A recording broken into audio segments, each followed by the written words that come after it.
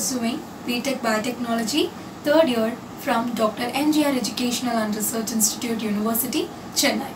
Now, in this video, I'll be telling you how to save electricity at home using 9 mantras. Electricity, which plays a major role in everyone's life. Electricity consumption is one of the biggest concerns in our environment.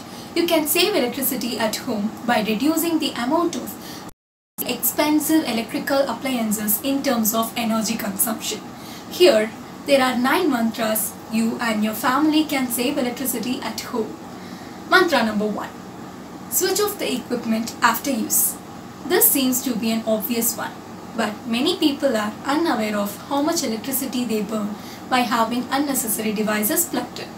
If you are not using them for a while, turn them off. Mantra number 2. Regular cleaning of AC filters and use natural lighting. Cleaning and changing them for every 30 to 90 days should keep the air flowing smoothly and gently through your unit. Mantra number 3.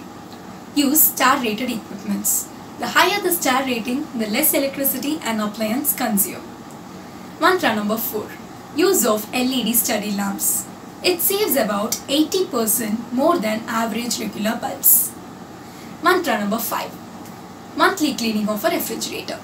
Try to clean your refrigerator once in a month to maximize the energy efficiency. Mantra number 6. Usage of heavy equipments in off-peak hours. Try to use the heavy equipments such as AC, water heaters, etc. during this off-peak hours. Mantra number 7. Avoid leaving the equipment on standby mode. Electrical devices on standby mode such as TVs, computers and video games draws a small amount of electricity whilst waiting for use.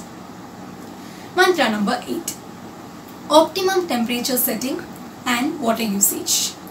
All water heaters have a temperature range from 40 to 75 degrees centigrade. So, set the temperature to 75 degrees centigrade. The usage of electricity will be less. Mantra number 9. The last mantra. Replace the maximum utilized light with solar LED. LED offers high efficiency, long lasting life and low voltage operation, which is ideal for solar. I think this video will be useful for you all to save electricity at home. Save electricity and do your bit for the environment. Thank you all for watching this video.